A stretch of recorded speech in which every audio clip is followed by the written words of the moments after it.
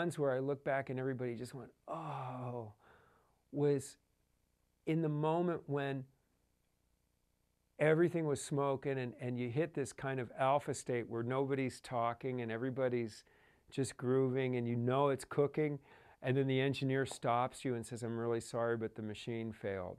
In today's world, there's a computer crash and it's just slamming and there's nothing you can do. That's really the only time when it's, you feel like a twinge of, oh, I wish this was different. Because I've had some circumstances with some very difficult personalities, and it still wasn't a bad recording session for some reason for me. Usually with people that are real pros, and which means somebody that's just relaxed and open. Just a bunch of players that are educated and seasoned. And the artist and the engineer and the producer have done it for so long that they're all relaxed and just know what's to be expected, and everything is flowing and easygoing. That's the most fun sessions to do. The best recording sessions I've done consistently have been with Linda Perry at Kung Fu Gardens at her studio, playing bass for her, because of the level of commitment to musicality.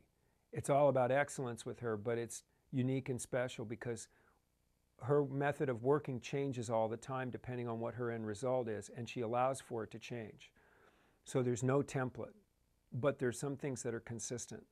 It's always creative, it's always challenging, and it's always in the best interest of the song and the artist. So whenever a challenge presents itself, you know that you're working for the common good. Another high point for me was playing on tracks for Tina Turner's as still to be released record and recording with Tina Turner live in the studio. Playing with her live was pretty amazing. That was special. Those two are high points.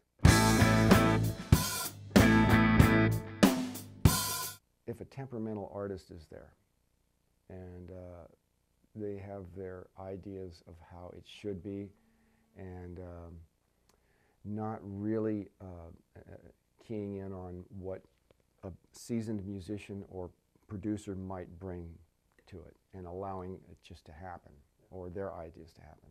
The hardest thing for me to do in a recording environment is play world music and odd time signatures. To this day, I'm baffled by a lot of music that I didn't grow up listening to. Even though I listened to a fair amount of prog and fusion when I was a kid and tried to play it, I still have a hard time with 7s, 9s, 11s.